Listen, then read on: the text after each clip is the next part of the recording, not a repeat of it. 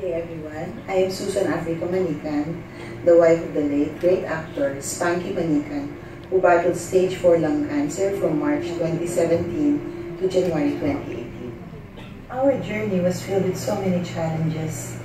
There were the physical, financial, and emotional trials that needed to be addressed. It is important to know that there are many new treatment options available right now aside from radiation and chemotherapy.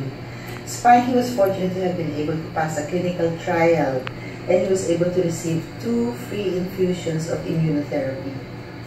To be able to cope with our financial challenges, we were very blessed to have the help of family and friends who generously provided their resources and time to help raise funds for Spanky's medication and hospitalizations.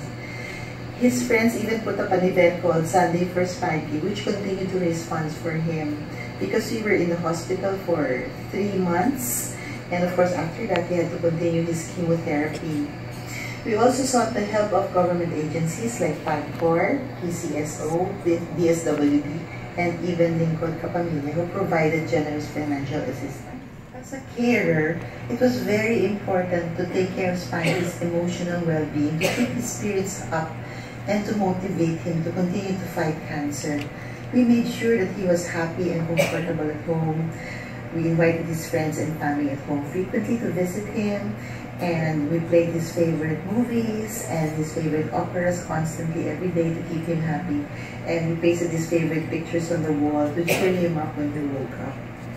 We also read nice text messages from friends and family through Facebook and social media, and we made sure that his spirits were all constantly up so that he could continue to fight cancer through the help and support of people who are close to him.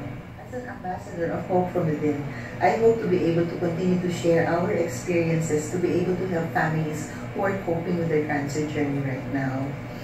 In the middle of his courageous battle with cancer, and with the love and support of family and friends, Spanky said, "Life is so beautiful. Life is worth fighting for."